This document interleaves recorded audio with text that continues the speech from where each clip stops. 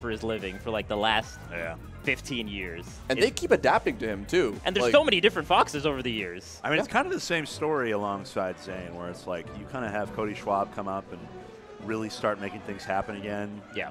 Pre-pandemic, and then now finally just solidifying into a very difficult bracket demon for HBox at times. Although he's been doing quite well this year, I will say. Yeah, he's been a great resurgence for HBox. Like a lock for top 5. He's beaten like basically everyone else besides Zane of his peers. Hey, he got Wizzy this year, didn't he?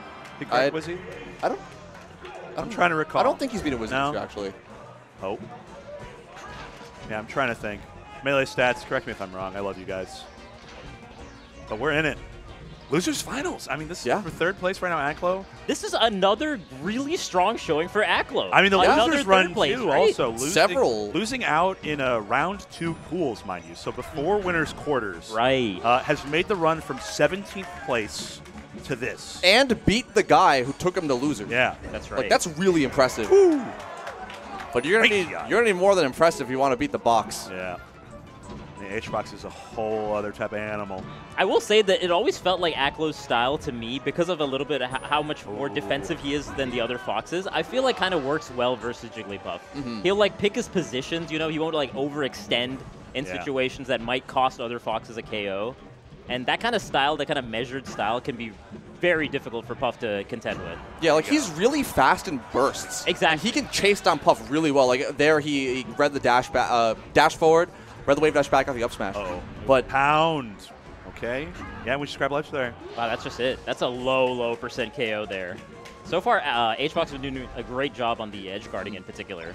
Nice. Beautiful shots.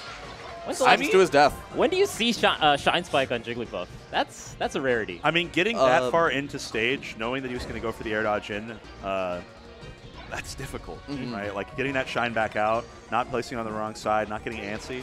I mean, he can win this game still, honestly. I mean, Puff dies quote unquote early, but get the DI mix. But we're good. Great tech chase. Yeah. Doesn't quite mean to get that tournament winner there. His recoveries have been phenomenal this entire game. Even in the previous set, like some crazy angles for sure. But tournament winner, that looks makes much as lich.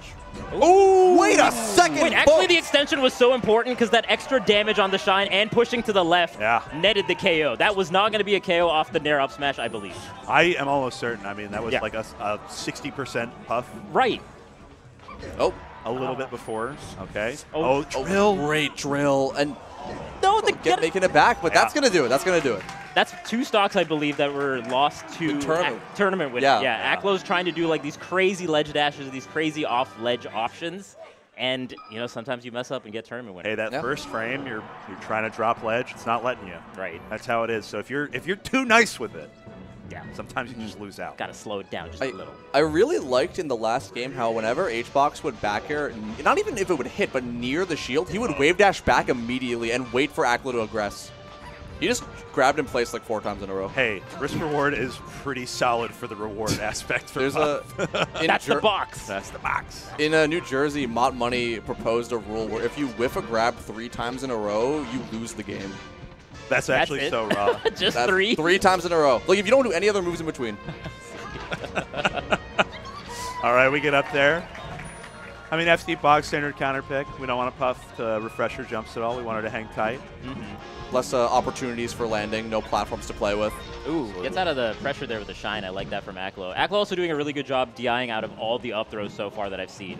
Yeah. I mean, even when he is in a position or a percent where he gets hit after the fact, he's DIing the hit after quite well. Look at that. You have to instantly DI that. You have to like hold the direction almost preemptively, knowing that you're about to get grabbed in order to get that DI, because Puff's throw is so fast. Yeah. I remember Justice. Justice often will just be like, just pretend you're dash dancing the whole time. Like just be trying as much as you can. Yeah, it makes sense. Because it's so bad if you miss it. Oh yeah. I mean, this is up throw up air percent. We are looking centered. HBox really wants Aklo to approach him. Like he is like taking space slightly, but he's not. Oh, there's the burst movement we saw in the Zane set. Nice. And Aklo's saying, I don't care. You can burst move all you want. I'm going to run up smash you. Yeah, and actually not even opting to do lasers as HBox is kind of retreating a little bit, knowing that, hey, I can still get you with this up smash. Yeah. You're at that percent. I mean, that's kind of the name of the game, as HBox has been showing the more grounded play style. Regrab, Not going to go for pound, actually. This is a crazy sequence. Oh, beautiful stuff. Double fair. This should be a stock, and that'll do it. 0 to death. Yeah. That was just pure, simple gameplay. Yeah. When do you see Puff 0 to death off of no rest? Yeah, the extension there from HBox is beautiful. Ooh. Okay. He hasn't really shown that he's SDIing much today, so I think going for the upper tier is still safe. Yeah, especially in the first stock, right, where it looked like you definitely got hit by the first hit into the second hit. That was like that one again, you know? That was a crazy grab, too, because it covers the cross-ups that HBox has been trying to do. I'm really liking Aklo's adaptation to the cross-ups. And also to HBox's wave dashes back, where he would do the run forward up smash to cover it. Yeah, I think it's very effective against Marth because, like, being in that crouch, you know, you get to threaten, like, with grab. But Fox is just right down there in the trenches with you, man. It's not even that pressing for him to get you grabbed up. Oh, like full run. Oh. Did the shield check. Wanted to see if he could kind of just take that extra beat, but... And now Aklo is loving these trades. Like, he will gladly take this to the bank. Definitely, but you don't want to get too high % on Jigglypuff there because you still want to be able to up throw up air or jab up smash. Yeah, he tried to up smash out of shield and he got stuffed out for it. All the KO setups that Aklo did, you know, HBox hasn't shown that he's been able to get out of them as easily as he has been in other sets, which is going to be huge. I think if he locks in, he gets his SDI on those up airs, he stops putting himself in grounded positions at kill % where he's trying to play around a wave dash mix-up. He's going to be able to clean up and really start punishing just as hard as he was on that one FD stock. Yeah, and also you got to watch out to when Aklo's at low-ish % and HBox is at high %. Yeah. Aklo's been taking a hit, crouch canceling it, and then doing like a dash up smash. And that's netted a couple of stocks as well. This stage, I think, could actually backfire on HBox. It could. I think Aklo is really good at playing the lead and is very good at playing the patient, like, center stage into jump to platform style that makes it so HBox has to aggress. Oh. Yeah. I mean, it's very much like there's not... Like, if you wanted to pick a player to crack and, like, approach you, it's not Aklo. Yeah, like, if you ever watch the modern-day HBox versus Moki sets, like, HBox will plank the ledge and sit in the corner because eventually Moki's going to approach. Aklo's not going to approach if he has a lead. Like, he can just sit pretty. Aklo is patient and okay playing that kind of defensive game. This is a guy who has timed out the swooper to win Nightclub Grand Finals before on Dreamland. Hey, I mean, it's kind of beast, though. He's patient. Yeah.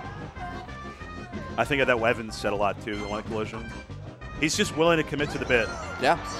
And it works fantastically if you're up a stock on Puff. And I think that is really important. Yeah, great rest. I think that's really important versus HBox in particular and versus Puff in general, right? Because you don't want to get frustrated by the Puff just kind of like hanging back a little bit, especially when you have laser and especially when you have all this amazing movement that Aklo has shown. There it is. I mean, laser. I almost feel like he'll use Baby Brother Laser to kind of just like coax people in sometimes. Because like he'll do it and it's like, this is really not good ever. But they're far enough away to where they feel like they have to make something happen to punish it.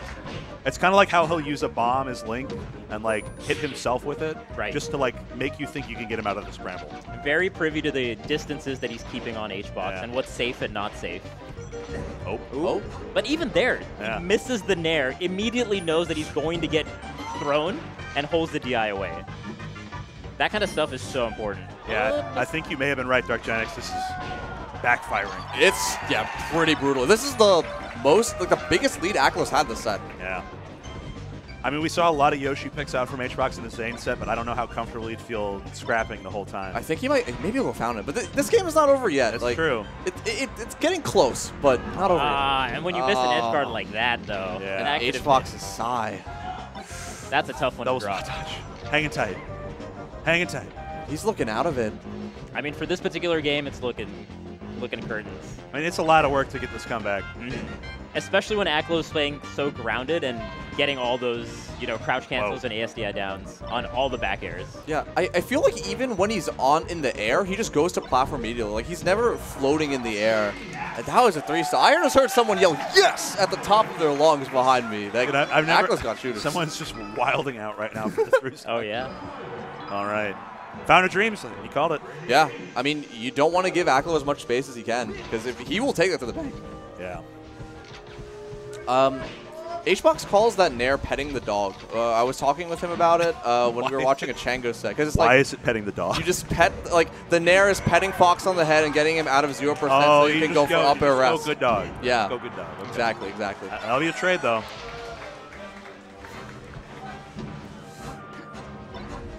Yeah, I feel like Aklo's kind of got that, we've talked about it, that prickly pear style of defense where it's like, you're going to encroach in my space.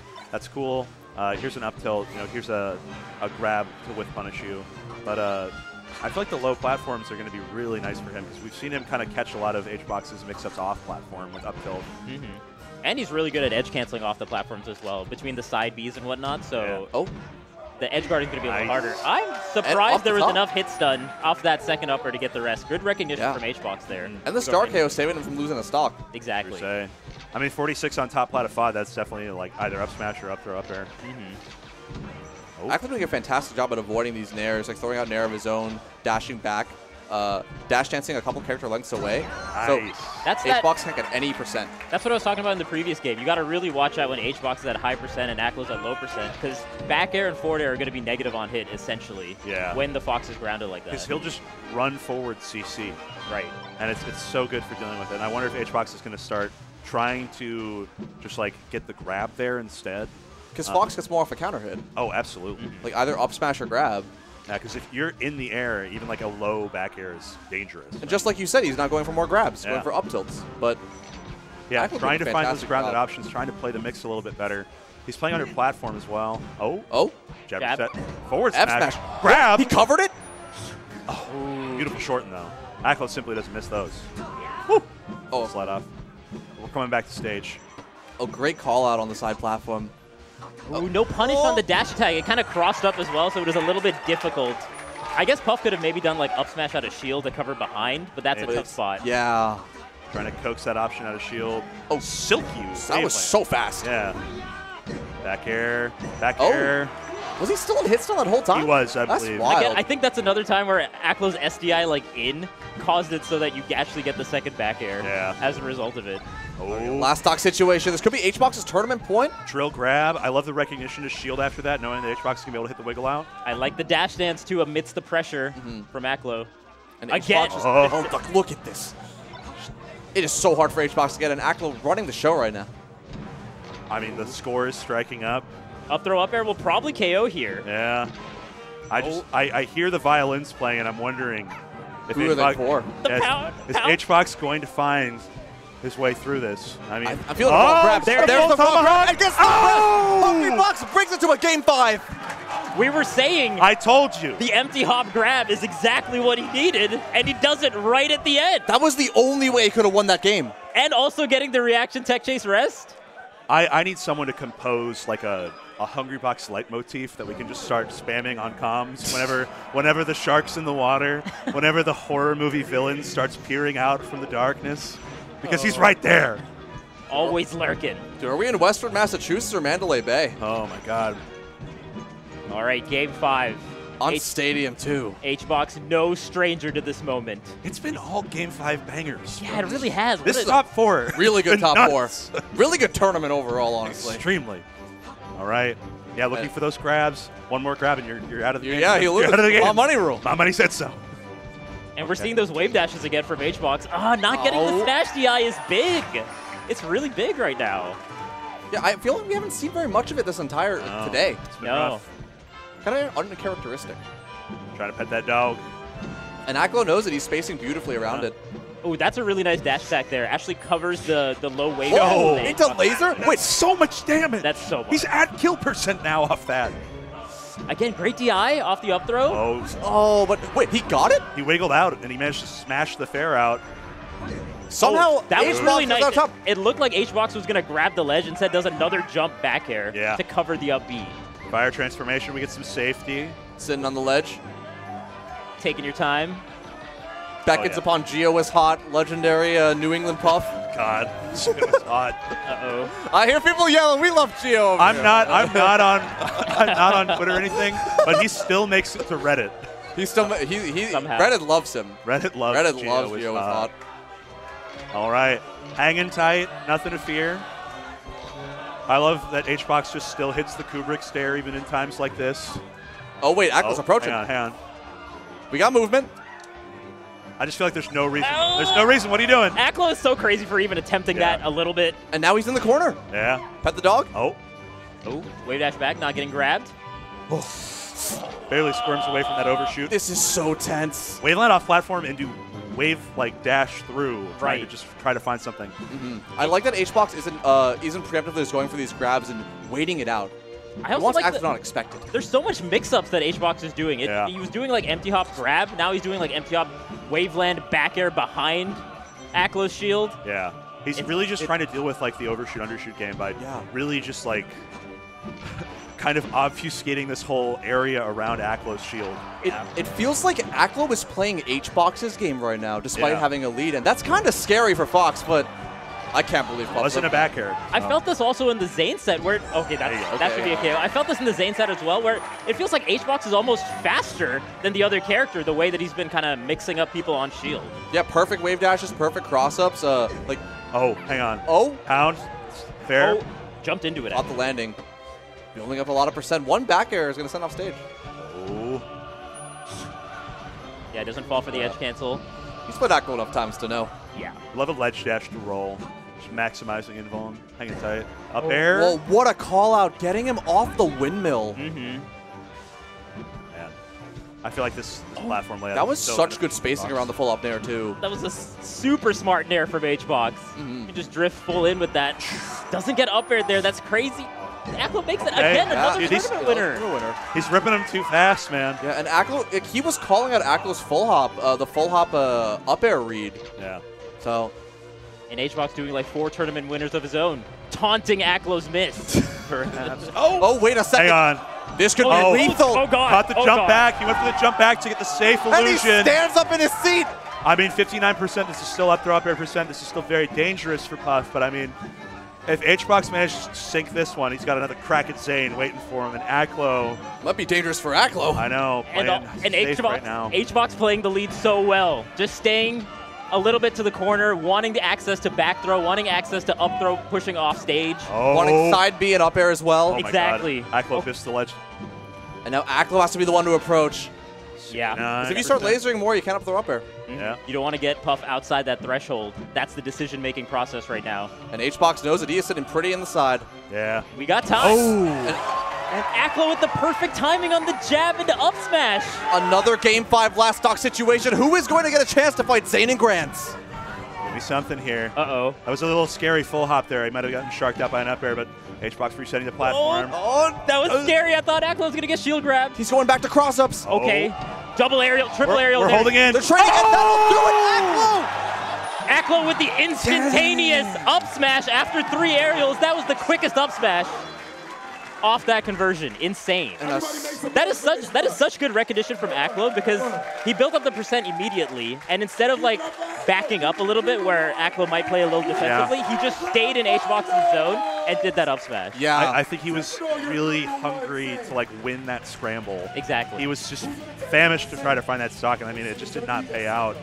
He ate 3 aerials in 2 seconds, and then 1 catch on the landing. I think he understood also because he got hit by those 3 aerials. HBox is in offense mode. He's going to keep drifting in. He's going to keep aerialing me. How do I beat this with a trade? Oh, wait. You're in up smash percent. See ya, buddy. 7-frame kill move. Look at this. Yeah. Just so, the pacing of it was so good from Aklo just to recognize. 1, 2, I think 3. And then he just 54%. stayed. He stayed there. Yeah. And normally he backs up. The short hop nair also covered a cross up or a drift on HBox's part. Like he just knew that he could do that the safe nair on whatever HBox did because of that spacing. Like that was beautiful stuff. Crazy comeback on Aklo's part, and HBox not getting clutch box in 2 sets. And Aklo guaranteed 2nd place. Aklo meeting the grand finals of Wavelength? I was saying, of the field, there's an argument to be made that Aklo has the best shot outside of Zane to win this tournament. We'll see. I mean,